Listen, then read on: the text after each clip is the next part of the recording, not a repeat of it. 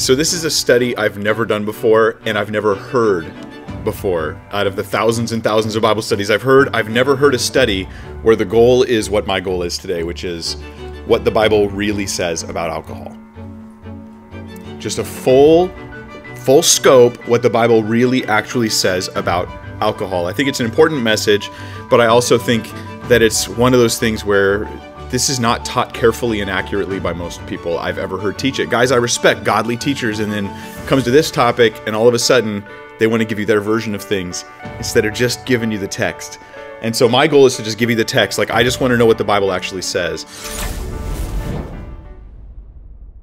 So heading into this, I want you to know this. This is not to change your convictions. If you have convictions about your own drinking, say you don't drink or something, this is not to change that. In fact, I don't drink. The goal here isn't to change that. The goal is to ask this: what does the Bible say about alcohol? That's simply the question, because pastors skew this stuff regularly. And it can be hard, as a teacher, it can be hard to even tell when you're forcing your traditions onto the text, because it's always been that way in your little circle and in your group, and you were raised this way.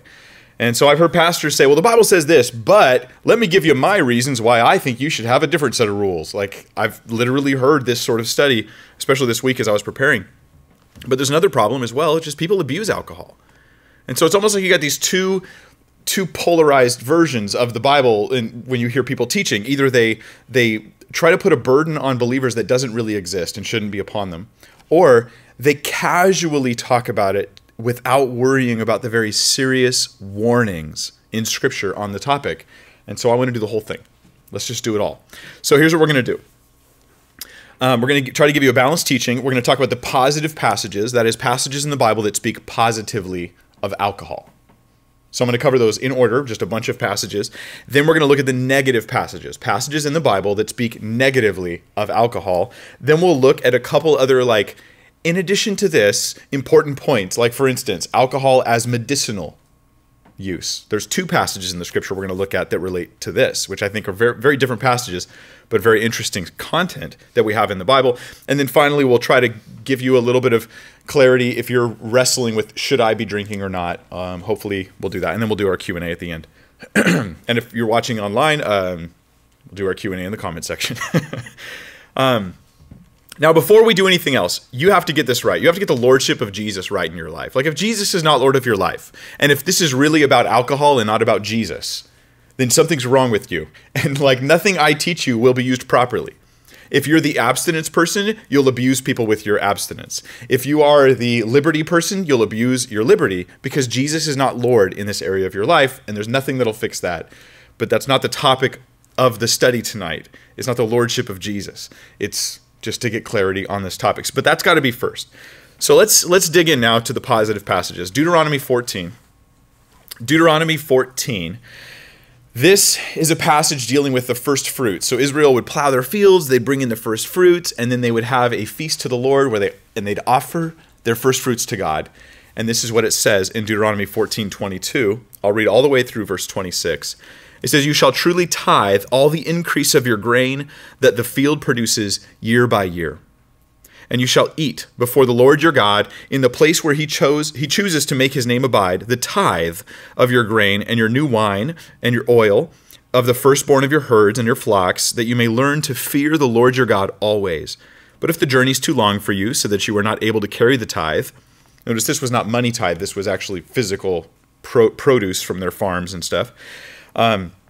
"Or if the place where the Lord your God chooses to put his name is too far from you, when the Lord your God has blessed you," that would be Jerusalem, if they're too far from there, "then you shall exchange it for money, take the money in your hand, and go to the place which the Lord your God chooses."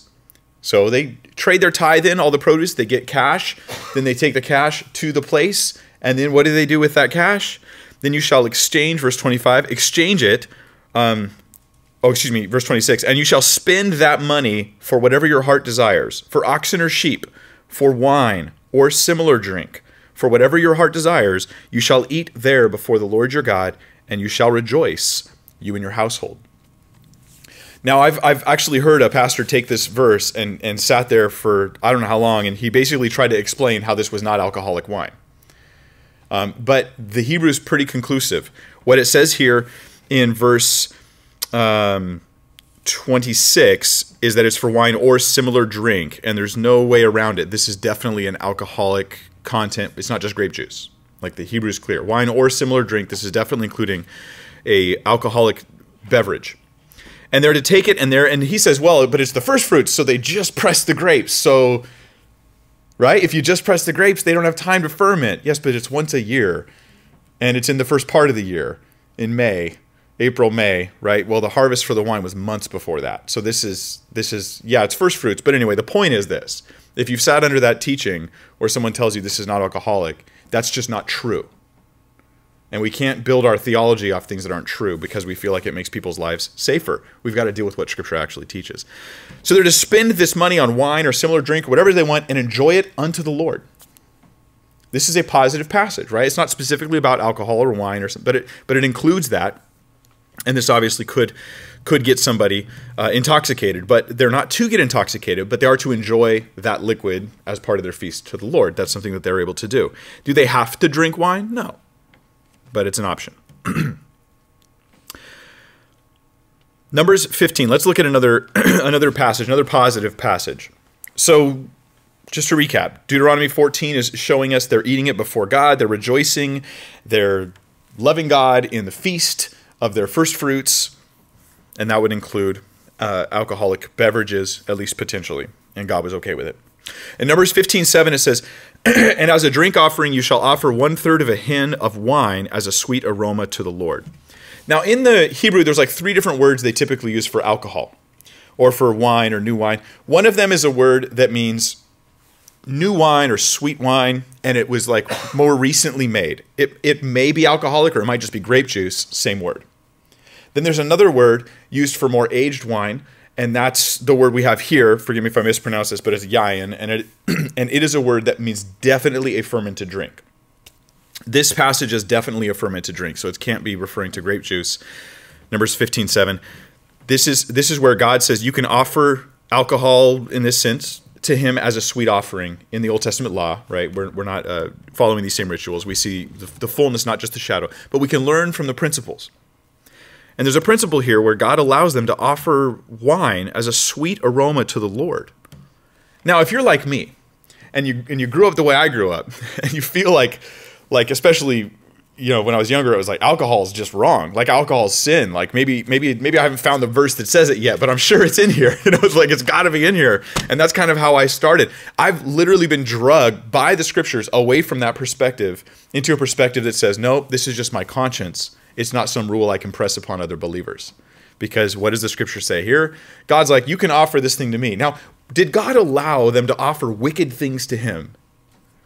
No, like it has to be a lamb without spot or blemish. Like he doesn't say you can offer disgusting things to me, things I hate.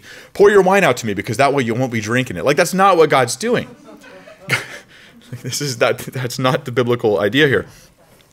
He's like saying take the best. In fact, it's a sweet aroma to the Lord.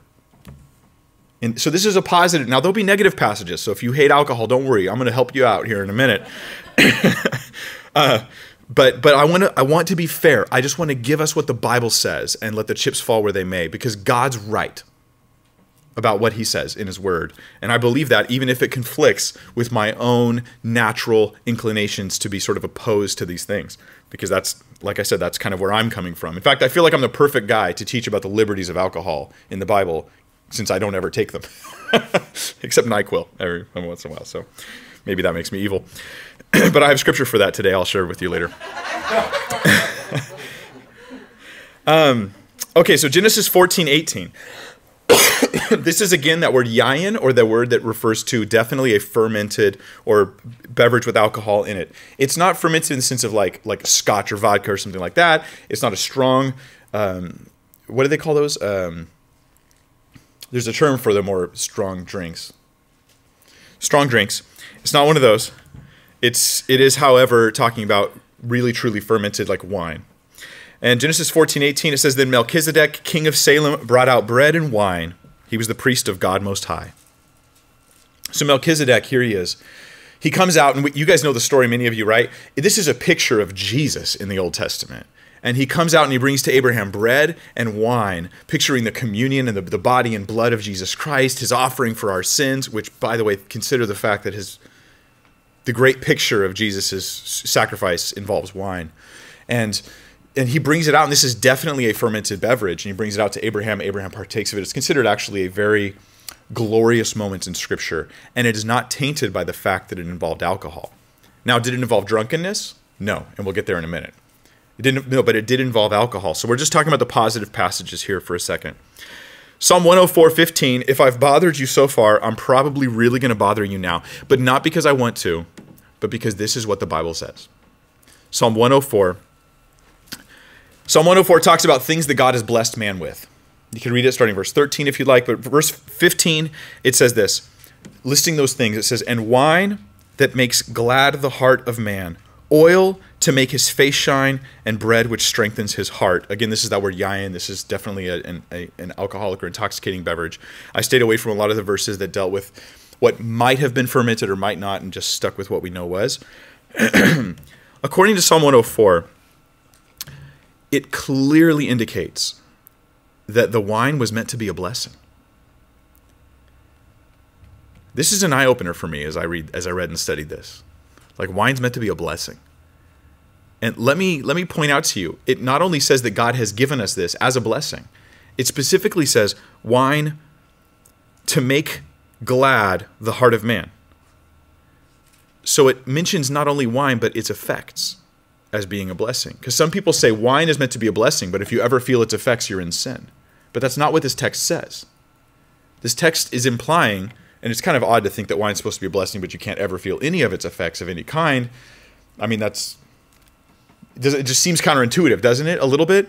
But follow the hermeneutic here as we look at this verse. Okay, so oil to make his face shine, bread to strengthen man's heart, and wine to make a glad man's heart. You see how it's the thing and its effect is also blessed. Now that is actually that's the first effect of alcohol. Is it just lightens your mood? It brings you up a little bit as far as a sense of pleasure or joy in that sense.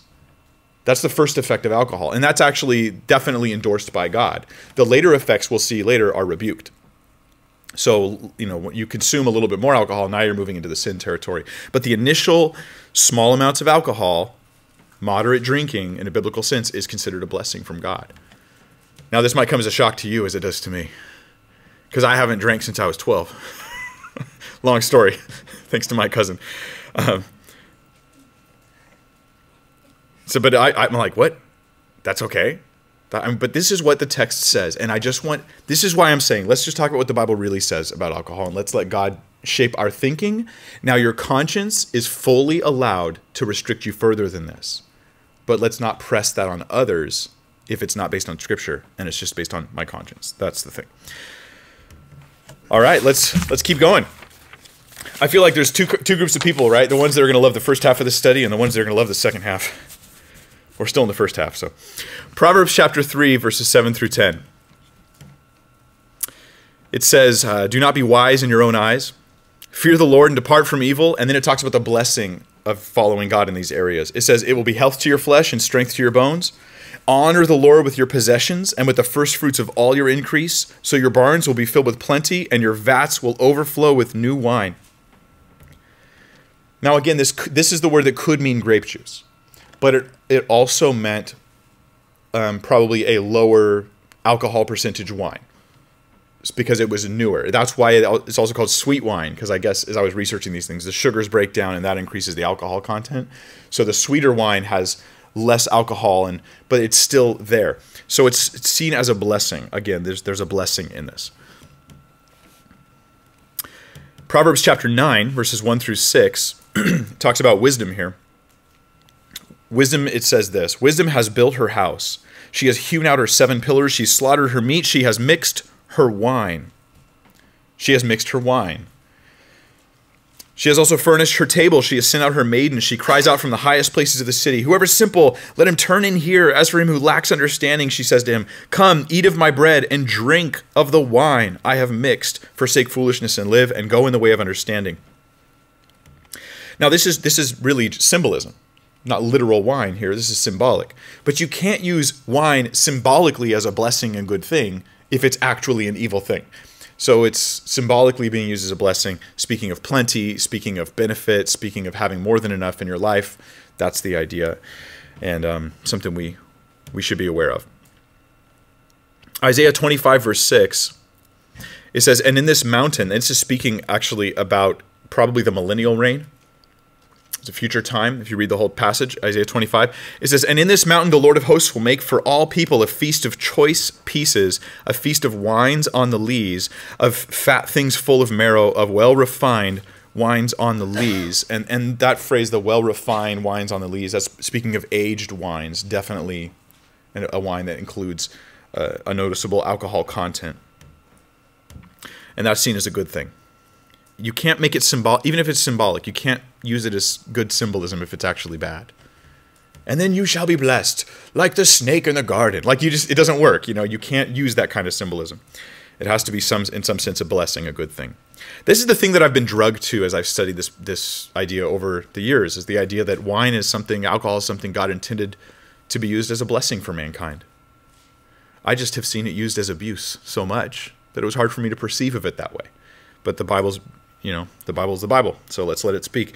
Isaiah chapter 1, verses 21 and 22, it says, how the faithful city has become a harlot. It was full of justice. Righteousness lodged in it, but now murderers. Your silver has become dross, your wine mixed with water. So it's considered a bad thing that their silver has become like dross. Dross is like that, the off-scouring, the impurities in the silver. And the wine has been mixed down with water. Now, some of us will be like, hooray, mix it down, but this is seen as like a sad thing. Oh, your wine's been watered down. That's seen as a thing that's not good. We can also go to the New Testament. We can look at John chapter 2, and we think of the wedding at Cana, Jesus' first miracle. Everybody knows this. Every drunk in the world can tell you what Jesus' first miracle was. He turned water to wine. It's like the only verse they know in the Bible. Some people say that this was not alcoholic. Now, I have looked this stuff up because I'm open. I'm open either way, God. I want to know your word. I just want to know what it really says. And they quote some of these guys. There's these guys, these Greek and Roman guys that lived around that same time, and they said that the best wine was wine that had lost all of its alcohol through filtering, and through processing. It would not cause people to be intoxicated. That was the very best wine. And in the wedding at Cana, the toastmaster's like, hey, this is the best wine. And they combine those two ideas. What I was able to find online, just doing some research, looking for people that would actually give me some ancient history on this stuff, is that the Romans did have a typical thing where they would water down. They had pretty strong wine. They'd water it down about 2 parts to 1 back then. So about 2 parts water to 1 part wine, which would make it more like modern day beer in its alcohol consistency. And then the Jews, the only source I could find on this was one source that suggested the Jews didn't do this, and they would consider it like uncouth to water down the wine.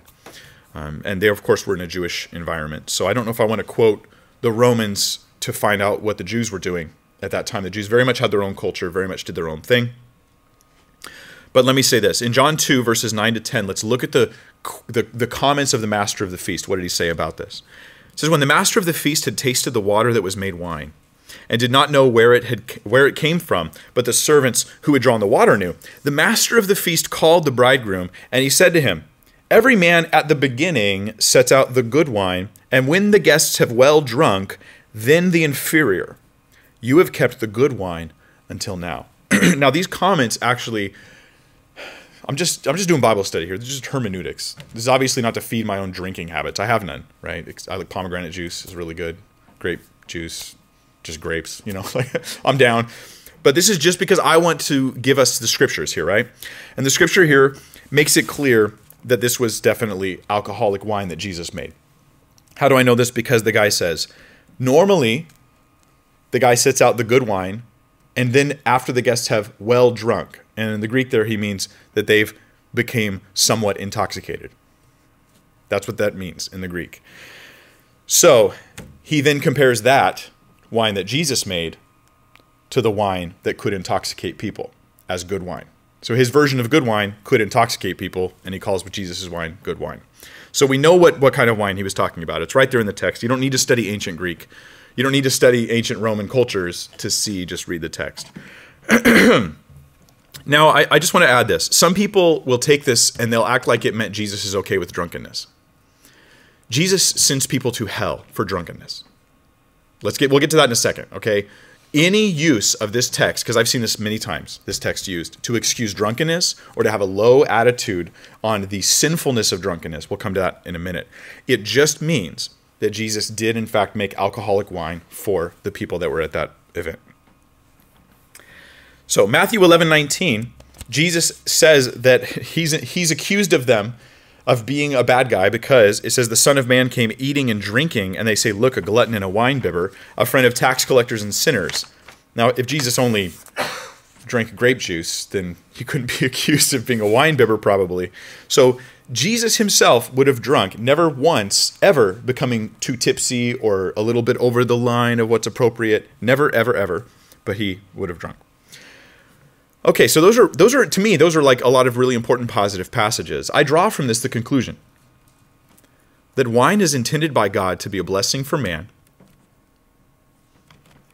used in moderation.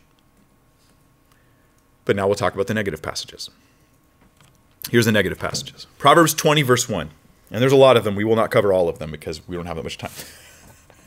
Proverbs 20, verse 1, it says, wine is a mocker. Strong drink is a brawler. And whoever's led astray by it is not wise. You drink, you become the mocker. You become the brawler. That's what happens. I lose my inhibitions. I start to say dumb things, foolish things. I criticize, I ridicule. I have no filter for this mouth, which I desperately need, you know. I become a fighter. I'm more likely to get into trouble and cause battles and fights, both physical and just strife emotionally. And so it says, whoever's led astray by it is not wise, and that's the point. Though it may be intended to be a blessing, it can lead you astray. And that's the danger. I imagine that if you love the first part of this study the most, you probably need the second part the most. And if you love the second part the most, you probably need the first part the most. Because that's kind of the way this balancing act goes with understanding alcohol. It is something that can lead you astray. And if you are being led astray, there is no excuse. This is not wise. It's not okay. Proverbs 21, verse 17, it says, he who loves pleasure will be a poor man. He who loves wine and oil will not be rich. The danger here is not just that I can enjoy it, it's that I love it. Like, are you a little too romantic with your glass of wine, with your beer? Or is it like too much to you? Is it out of its proper place? I mean, hey, I like, hamburgers are great, but I'm not like, I need a hamburger. It's not like I have this passionate love for burgers, and there could just be an overcommitment of my heart into this substance that's actually going to mess me up. And that's, of course, a possibility. The people I've known who can handle wine can easily not have wine. People I've known who can take it easily can set it aside easily as well. And this person probably has an issue with that. And it's included in oil. It's just a lover of pleasure. I just like pleasure too much. I want to feel good. I want the oil. I want the finer foods. I want the alcohol. I just want to partake of more of this stuff. That's a danger. Proverbs 23, verse 20 and 21, it says this, do not mix with wine bibbers or with gluttonous eaters of meat, for the drunkard and the glutton will come to poverty, and drowsiness will clothe a man with rags. This glutton and the drunkard are those who either eat food or alcohol to excess. To excess. Now, both of these things are bad, and gluttony is wrong. And at this point, someone's like, you should teach more about gluttony, Mike. And I'll be like, that's great. Wait for that study. How about you pay attention to the alcohol for this study instead of using gluttony as an excuse for your alcoholic nature? Because I see that way too often. Well, let's just change the subject and ignore what the text says about the thing we're actually talking about right now. So, yes, gluttony is an issue. It's not the same thing as wine, but it's connected for sure. Not in excess. And here, the statement is this. If you know people who drink too much, and they're habitual, too much drink, too much of whatever the pleasurable things in life, don't even hang out with them. Don't even make them part of your friend circle. That's what the proverb is saying here. Don't let this be part of your cluster of friends. It's not good. It doesn't do good for you. Proverbs 23, verses 29 through 35, it says, who has woe? Who has sorrow? Who has contentions? Who has complaints? who has wounds without cause, who has redness of eyes, those who linger long at the wine, those who go in search of mixed wine. Do not look on the wine when it is red, when it sparkles in the cup, when it swirls around smoothly. And someone's like, I need some wine right now. And if you're just like craving it, just hearing that, maybe something's wrong, you know? Yeah, it is very vivid. And so what do they have? They have woe, they have sorrow, they have contentions, complaints, wounds without cause. How did that happen? I don't know. I just woke up and I had an injury. I don't know what had happened. Redness of eyes. That's interesting. Redness of eyes is thrown in there. If you see these symptoms, something's wrong with you. Like, if your wine causes problems in your life, who has woe, causes woe in your life, you're doing something wrong. If it causes sorrow in your life instead of bringing a sense of joy, something's wrong. If it causes contentions and fights in your life with loved ones and friends, something's wrong. If it causes complaints or downsides because of the drinking of the alcohol, something's wrong. If you wounds without cause, even redness of eyes. If you wake up the next day and you have something of a hangover, you did something of a sin the night before. Pretty simple. Those who linger long at the wine. Notice it's not just, see, if the Bible was just against drinking it altogether, it would just say those who drink wine. But it says those who linger long at the wine. That's the issue. It's too much, man. It's too much. So don't look at it. And maybe that's the advice for you. For those who linger long at wine, those who abuse it, don't look at it when it's red in the cup and sparkles and goes down smoothly. Maybe this is the statement to those who say, man, this is an area for me. I stumble in the area of drinking.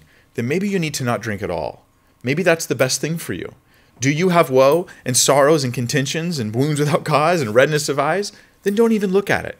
Just stay away from it. Maybe that's an advice from the scripture to say to the drunkard, don't even touch the stuff. Let me keep reading because it goes on. It says in verse 32, at the last it bites like a serpent and stings like a viper. Your eyes will see strange things and your heart will utter perverse things. That jumps out to me because do you know that it's so interesting. Even, secular information about alcohol, when people have a lot of alcohol, they say bad things. Like, this is just what people do. It's not like they go, man, I'm so drunk, I'm going to give all my money to the poor. Like, this isn't generally what they do. Their perversities come out. The inappropriate and ungodly things come out. The selfish things, the wrong things come out. And so this is the nature of man, the sin nature of man, having easier access to control you when you drink too much. So your heart will utter perverse things. Yes, you will be like one who, listen to this, who lies down in the midst of the sea, or like one who lies at the top of the mast of a boat, saying, they've struck me, but I was not hurt. They have beaten me, but I did not feel it. When shall I awake that I may seek another drink? If you wake up craving alcohol, something's wrong. When shall I awake that I may seek another drink? Like I wake up and I already want it in the morning. Something is seriously wrong. Like don't put the name of Jesus on this and try to make it okay. Like something's wrong. The description of one who sleeps in the mast. Now the mast of the boat's on the top of the boat. The boat's rocking. Well, nothing moves more than this mast. This thing's just going all over the place. And I think sleeps in the mast. Why sleeps in the mast? My best guess is that the guy, he sleeps in the mast. That's his position up there. And then when he comes back ashore, he has the hardest time walking on solid ground because he's used to the constant roiling of the waves and everything. And so there's the drunken person. Do you have a hard time walking? You drank too much. No, I think I'm fine. I think I'm fine. The funny thing about alcohol is the more of it you drink, the less you think it's affecting you. Because it impairs your judgment. The worst person to know if a drunk person is drunk is the drunk person. And so the advice, I think you'll know when you've drunk too much, is actually really terrible advice. Because the more you drink, the less you tend to be aware of it. We need better rules in our lives than, I feel pretty good about it. Good luck living life like that, right? I feel pretty good about it. So specifically it says, do you not feel pain? They struck me, but it did not hurt. So are you at the point where you drink and you're like, man, like I'm like numbed to, you think, I have more pain resistance. It's not pain resistance, you're just pain dumb. Like you just don't know what's going on. They struck me, but it didn't hurt. If that's you, you drank too much. I think that's a biblical boundary to say, yep, you had too much. because your pain resistance, that's fun, has gone up. You drank too much. Are you saying sinful things? You've drunk too much. Or is your body unable to balance and walk properly and normally? You've drunk too much. And again, if you crave alcohol in the morning, you've drunk too much. That's based, at least I'm trying to look at the scripture for cues as to what is too much alcohol. Because I feel like nobody talks about this. And I want to know what the Bible says about it. Proverbs 31, verses 4 through 7, it says, "It is not for kings, O Lemuel, it is not for kings to drink wine." This is, by the way, this is one passage in the scripture written by a woman. Pretty cool. Interesting passage. A mother to her son. And she says, "It's not for kings, O Lemuel, it is not for kings to drink wine, nor for princes intoxicating drink, lest they drink and forget the law and pervert the justice of all the afflicted." Again, a negative passage about alcohol. Specifically, it's like kings don't drink wine. And the question is, does that mean kings never drink wine? I don't think so. I think specifically it's talking about not in the discharge of their duties. So for a king, they're making judgment calls on the entire nation, decisions for the nation. You know, should we go to war? Like, do you really want to make that call after you've been drinking? Someone comes before you and you have to like use your discernment to figure out who's guilty and who's innocent, who to protect and who to go after. And you've been drinking and your judgment's potentially somewhat impaired, even a little bit. That's not going to be good. I can understand how, like, as a U.S. president should probably never have any moment in their life when they're drinking while they're president. Because, like, I would hate it if the president had put back like 3 or 4 beers and then someone asked him if they should drop a nuke in response to some crazy thing that just happened. And he's like, yeah, yeah, let's do it. Like, that scares me to think that someone would be making judgment calls in a moment of even appropriate drinking. It could be a little scary to be making those kinds of judgment calls. So the principle here is that there may be certain duties that you're doing where it's like, don't even, like if a pastor's like, I'll just have a beer right before I go teach. I'm like, you're going to go handle the word of God. And you're a little bit happy or whatever. Like, this does not seem right to me. It seems like your judgment is going to be a little bit off. There's another verse that talks about this. It's Leviticus 10:9. Now the context is this. So here we are, Old Testament. We have the Israelites, and they have the camp where they have the tent where there's like the meeting place and all this other stuff's going on, right? They have the tabernacle. Well, we have Nadab and Abihu. These are the sons of Aaron, how they go in to minister to God and burn incense, and they drink too much, or at least drink some. They probably were intoxicated, and they go into the presence of God that way, and they burn strange fire, is the statement. God fires them, destroys them, burns them, kills them. And then he tells this to Aaron. It says in Leviticus 10:9, "Do not drink wine or intoxicating drink, you nor your sons with you, when you go into the tabernacle of meeting, lest you die. It shall be a statute forever throughout all your generations." So there are certainly moments in life where no alcohol is acceptable in any regard at this point. This is too much of a holy moment. This is too much of an important thing. Ezekiel 44:21 reinforces this. It says, "No priest shall drink wine when he enters the inner court." If you find that your worship is just better when you've had a couple, that's not worship. Yeah, that's a problem. Ephesians 5, verses 17 and 18. This is where we get, and you might think in the Old Testament there's these pretty strong statements about alcohol. The strongest ones are in the New Testament, actually. The strongest statements about alcohol in the negative sense. So Ephesians 5, 17 through 18, it says, "Therefore do not be unwise, but understand what the will of the Lord is, and do not be drunk with wine, in which is dissipation, but be filled with the Spirit." Now there may be times where no one should drink at all because they're in a discharge of some important duty. But there are also simply rules about drunkenness, and the rule is never, ever, ever, ever is it okay to get drunk as a Christian. That's the general rule of thumb. If people think, oh, drunkenness is like when it's habitual, but every once in a while on a Friday night to have a really good time is okay, you're in sin. This is clear. The scripture is very clear on this. You're sinning against God in a very serious sin in all reality. In fact, I'll put it this way. How often should I as a Christian be filled with the Holy Spirit? Yes. Every Sunday morning for 2 hours. No, all the time. I should always be filled with the Holy Spirit. So how often should I avoid drunkenness? All the time. All the time. So these things are mutually exclusive. Like drunkenness means you will not be controlled by the Holy Spirit. You will not be filled with the Holy Spirit. Let me put this into simple terms. When I drink too much, I hurt my relationship with Jesus in a very present and immediate way. I'm not going to be filled with the Spirit when I'm drunk with wine. That's what Scripture says, or drunk with anything else for that matter. It's a sin that messes up your walk with God, and this is a pretty serious thing. In my opinion, people who feel the liberty to drink, you have the liberty to drink. Biblically, you've got it, okay? Now, there's other we'll talk more about restrictions and things like that, but you people who drink, you have got to be the most strict about drunkenness than anybody else. People who don't drink, you don't even have to worry about it. I mean, you know how much in my life, how many hours of my life I've spent worrying about where's the line between not enough and too much? Like never, because I don't drink. So it doesn't even come up. But if you drink, you better be very serious and concerned about what is too much versus too little, because it's a serious relational issue of sin between you and God that hurts your walk. Hosea 4, verse 11, it says, harlotry, wine, and new wine enslave the heart. Enslave the heart. Speaking here, the biblical point is addiction. Wine, new wine, this stuff can cause addiction. It can enslave the heart. And if I see that happening, that's a bad thing. This is like not a good thing.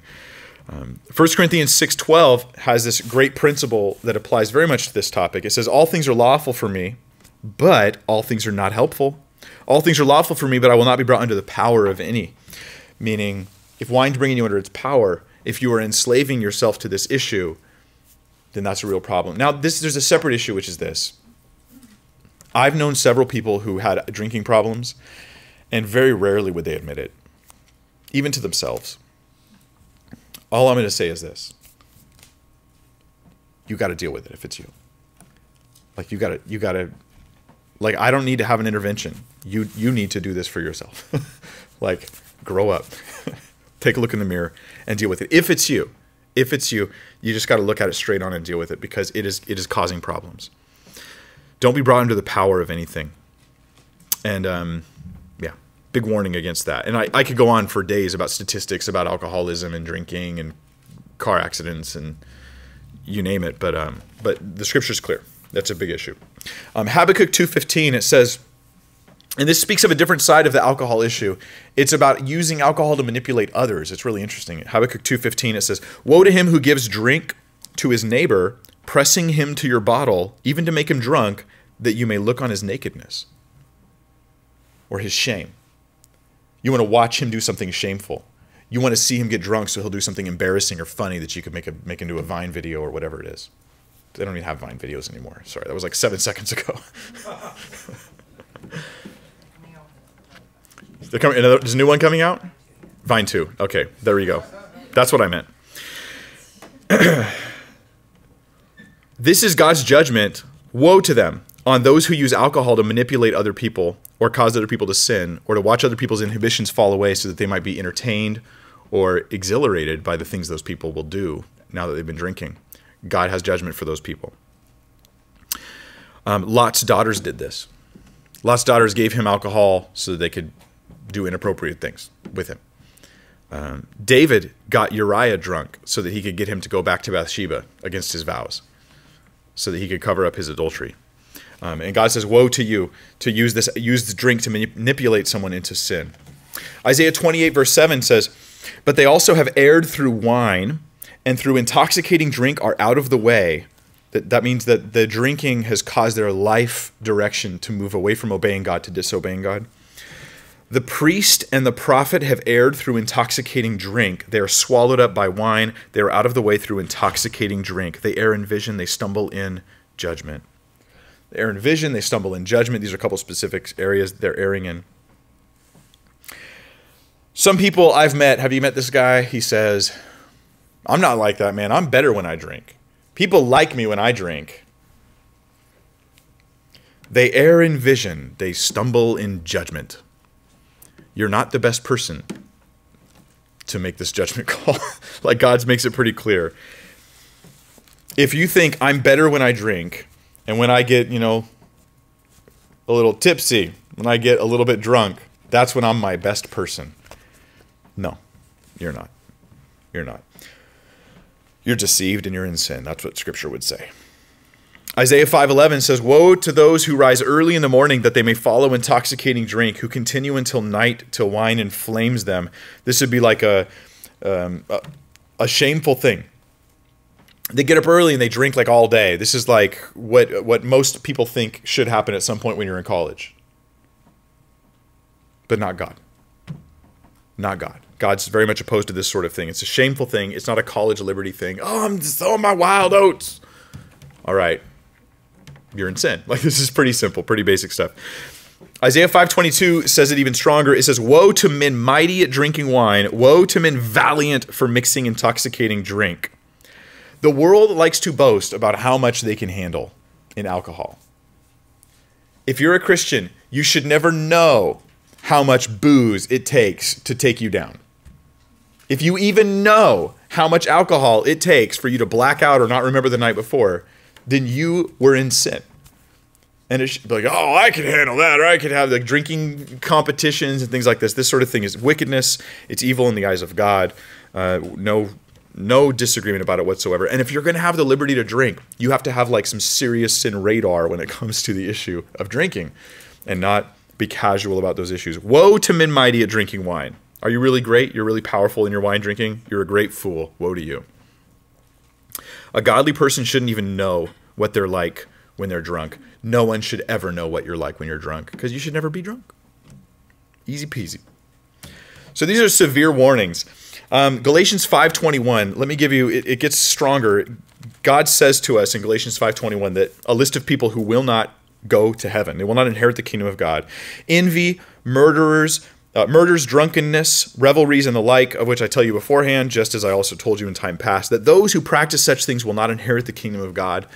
If you practice drunkenness, we can assume you're not saved. Like, that's kind of what it's, I mean, I'm not sure how else to interpret this passage. 1 Corinthians 6:10 says something similar. It says, "Nor thieves, nor covetous, nor drunkards, nor revilers, nor extortioners will inherit the kingdom of God." I cannot overstate this warning. It applies to all of the topics we mentioned. It applies to thieves, it applies to covetous, it applies to revilers, extortioners, but it also applies to drunkenness. Will not inherit the kingdom of God. I cannot overstate this warning. Drunkenness is a great sin.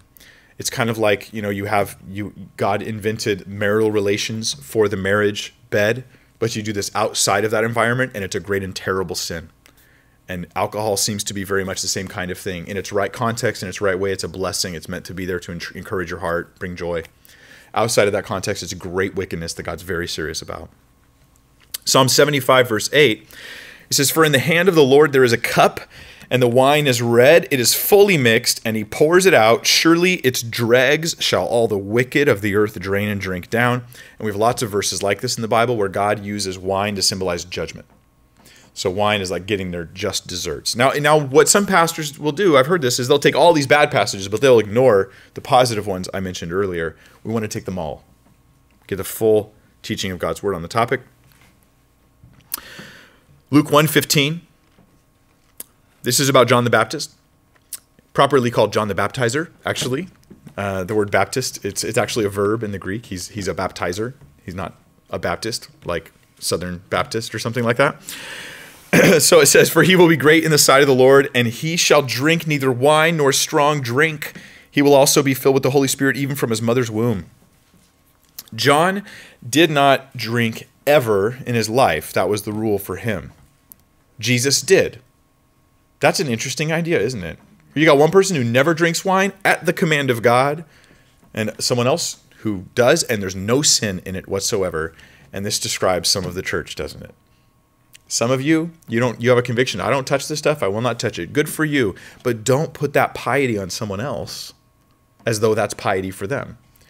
John, honoring God, didn't drink wine. Others can drink it to the Lord and honor God in it. And I think that's the balanced thing. Don't make it a rule for everybody if it's a rule for you. In Titus 2, we have recommendations for the older men and the older ladies. Of course, back then, we're talking like, you're past like 18. Okay, maybe not 18, but yeah, old back then was a little probably considered, I'm old compared to them. So, but as for you, speak the things which are proper for sound doctrine, that the older men be sober, reverent, temperate, sound in faith and love and patience. The older women likewise, that they be reverent in behavior, not slanderers, not given to much wine, teachers of good things. Of course, if wine was, we were to completely abstain, then it would say not given, or no wine at all, basically. But here it says not given to much wine. Then there's instructions given to leaders. And we have instructions given as requirements for bishops or elders, same term there, and then deacons in 1 Timothy chapter 3. So in 1 Timothy chapter 3, the bishop or the elder is told not given to wine, not violent, not greedy for money, gentle, not quarrelsome, not covetous. So these are character qualities, meaning this: if you are given to wine, if wine is an area where you compromise in your life on some sort of regular basis, you are disqualified for this position of Christian leadership. Not because everyone else can compromise there, but because it's that much more important that the leaders in the church have godly character, not just speaking skills. 1 Timothy 3:8, it says, likewise, deacons must be reverent, not double-tongued, not given to much wine, not greedy for money. Not greedy for money. So they're told to not have these qualities, so not given over to this sort of thing. If there's the old story about the pastor who he gets drunk, like he's disqualified. Like this is a serious issue in the scripture. I don't say that callously. I just say it to get us serious. I want us to realize a couple things. For one, wine intended by, or alcohol intended by God for a blessing, abused by the sinfulness of mankind. And the abuse is far more serious than most people admit. They just think, well, maybe I had a little bit too much to drink. That was grievous sin in the sight of God that Jesus had to die for. It was pretty serious. So we want to put these bookends together and they have like a full scoped understanding. Let me give you a couple other informative passages in the scripture. 1 Timothy 5:23 talks about this. 1 Timothy 5:23, this is where Paul tells Timothy, many of you are thinking of this passage already. He says, no longer drink only water, but use a little wine for your stomach's sake and your frequent infirmities. He's actually implying use a little wine. He's implying taking wine and mixing it into the water. So this is like a mixture in order for it to probably kill some of the bacteria or something like that. Because Timothy is a guy who traveled with Paul, and he knows that, and I'm just going to guess here, that his stomach and his issues couldn't handle the different water as he went from place to place. Like if you go down to Mexico, the water's, yep, it's going to come in water, it's going to come out water. Like that's what it's going to happen. And so they'll say, like in Mexico, you could drink the alcohol down there, but not the water if you're from California. Yeah. Well, that's what he's told. So I think this is, in a sense, medicinal. It really is. It's just a purification thing. Is being told, yeah, you know what, Timothy, obviously Timothy's normal policy is I don't drink wine. I don't drink alcohol at all. That's Timothy's normal policy. But because of a medical issue, he says, go ahead and mix in some wine. I don't think Timothy was ever going to even probably get buzzed or anything off of this, but it was just for him to be medically taken care of. But then there's one other really intriguing passage, and I kind of saved this towards the end here because I thought it was so interesting. Proverbs 31. Turn back to Proverbs 31. We read it earlier where it's the king's mother saying, "Oh, Lemuel, it's not for kings to drink wine. It's not. You'll lose judgment. You'll forget justice. Don't do it." But then it goes on. So let's hear a look at Proverbs 31. I'll just read from verse 4 again. It's not for kings, O Lemuel. It's not for kings to drink wine, or for princes intoxicating drink, lest they drink and forget the law and pervert the justice of all the afflicted. And then it has this really, to some very strange statement, give strong drink to him who is perishing, and wine to those who are bitter of heart. Let him drink and forget his poverty and remember his misery no more. Is this just exaggeration and they don't really mean it? God's like, I don't really mean give drink to people that are poor, like give drink, you're poor, have a bottle of vodka or something like that. But if you read the passage carefully, that's not exactly what it says. It says, give strong drink to who? Him who is perishing. They're dying. Someone's on their deathbed. Isn't that interesting? Now, I'm just curious, raise your hand. Have you been at someone's deathbed before? Would you have withheld any medication that would make it easier for them? I wouldn't. And that's what they do at the end. They say, we're just trying to make them comfortable. And at that point, the family's like, you don't need to be sober-minded right now, buddy. Like, we just want to help you through this. And I think there's a biblical precedence for this in Proverbs. Give strong drink to him who is perishing. But it also implies something else. When is it really okay to get drunk? Well, when you're dying anyway. So it really is. God understands, and he's giving us, I think, medicinal use of not only alcohol, but whether it was morphine or whatever it is you're going to give this person to help them through this incredibly bad time, incredibly hard time. There's no U-turn here. They're dying. Let's help them out. And I think there's a biblical precedence. I don't think they should feel guilt. I don't think a Christian should feel like, oh, I've stayed sober my whole life and now I'm coming under the influence of this. It's like, no, I think that this is the exception to the rule, and it's in the text, which I think is kind of exciting, that God gave us such a rounded teaching in his word. I think this is a case for hospice or for making them comfortable in those moments. Now, obviously, this can be misused. Oh, well, my back really hurts, so I have to drink to feel better, or I have to take these drugs. But there is such a thing as medicinal use or taking even a painkiller that you normally would stay away from under all conditions because of this particular situation. Easily abused, frequently abused, just like alcohol, but I don't want to take away the baby with the bathwater. There may be, I believe there is an appropriate time, and I think that the scripture gives us the room for that in this passage.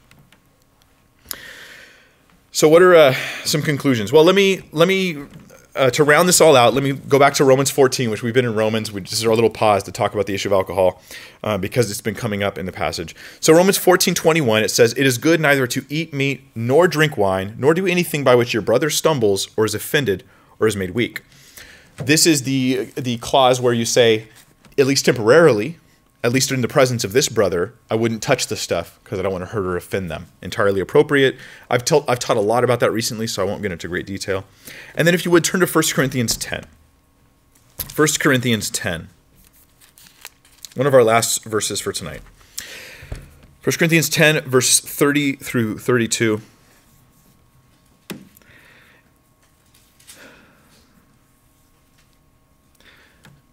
This is really a great balance passage for us. There's the person who drinks and says, I drink and I thank the Lord for it, and someone else who says, I would never touch this stuff. And they really both need to be able to respect each other, appreciate each other, try not to change each other, and this passage helps. So 1 Corinthians 10:30, it says, "But if I partake with thanks, why am I evil spoken of for the food over which I give thanks? Therefore, whether you eat or drink, or whatever you do all to the glory of God."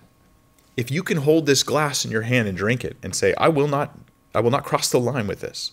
I'll just enjoy it and be like, Lord, you gave me this and it's a blessing. Thank you for it. Praise you, Lord. And then 2 houses down, there's the other believer who's in their living room and they're just like drinking their glass of grape juice or whatever, milk or whatever, Martinelli's, and they're having their non-alcohol and they're going, Lord, thank you for this. I thank you that I'm free from having to be in some bondage to something. And they both are glorifying God. And God goes, great, do what you're doing. Do it all for the glory of God. But don't speak evil of the one who drinks purely without compromise as unto the Lord. And don't look down upon the other. But then it has this in verse 32, really interesting. It says, give no offense either to the Jews or to the Greeks or to the church of God. Give no offense. So he's like, yeah, you could eat anything, drink anything, whatever, as unto the Lord, with those biblical boundaries in place. But then it adds the issue of culture. He goes, there's a Jewish culture, there's a Greek culture. And Paul knows because he's been in both. He's done outreach to both.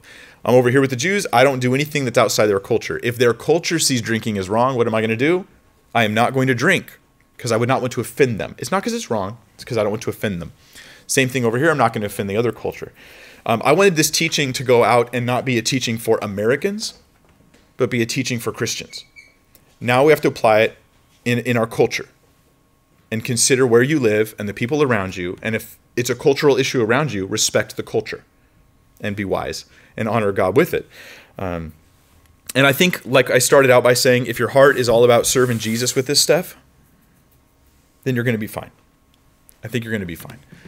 But if you're lean towards liberty, then you probably need to come down a little bit. And if you lean towards abstinence, you probably need to relax a little bit, at least in your attitude towards others.